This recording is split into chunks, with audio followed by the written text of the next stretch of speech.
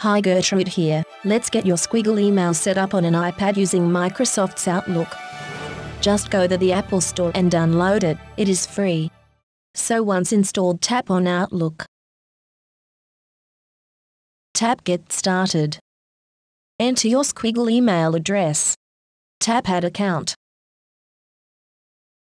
Enter your password and account description. Tap Sign In. Most times you will see this message. If so, tap on Continue and wait.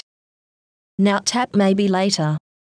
Tap the right arrow 3 times or tap Skip once. This is Settings. Tap Mail to view email. To create an email, tap on the right icon. Enter the recipient's address, the subject, and content. Tap the paper plane icon to send. To check the message has been sent, we navigate to the Sent Messages folder.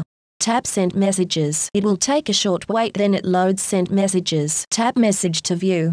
Tap the hamburger icon to view where to navigate. Tap on Inbox. Tap on Calendar. To enter an event, tap on the day. Double tap on the date. Enter the event name, time, details etc. Select the tick to enter the event. The event is then created. You can view the calendar in day-week view. Tap the people icon. This shows your list of contacts. That was a brief introduction to how to set up and use the Microsoft's Outlook on an iPad. Brought to you from the wonderful world of Squiggle.